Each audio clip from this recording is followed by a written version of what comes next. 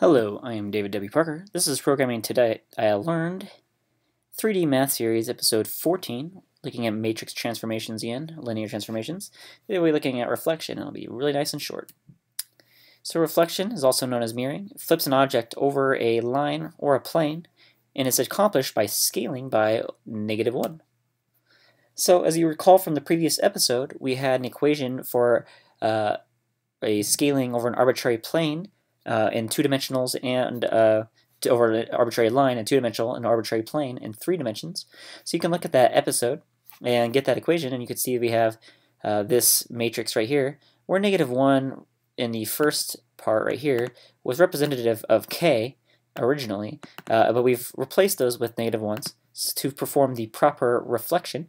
And this is our final matrix down here for a 2-dimensional object. And then if we want to go 3D, we do the exact same thing with the equation that we were given in the previous episode, replacing all the k's with -1 here, and ultimately solving for this matrix right here.